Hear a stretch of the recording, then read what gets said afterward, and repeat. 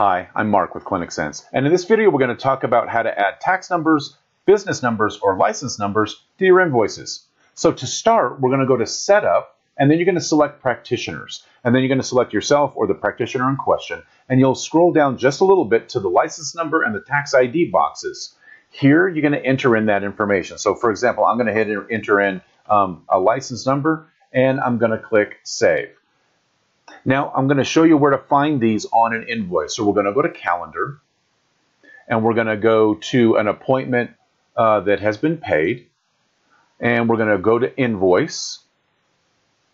And here, it's all been paid, so I'm going to click the Add Signature button, and then I need to save, and we're actually going to get an error message. Please save appointment before printing. So we're going to click Save really quick.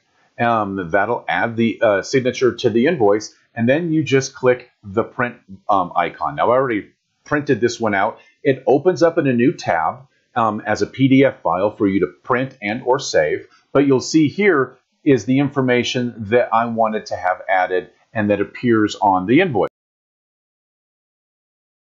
when you send those out.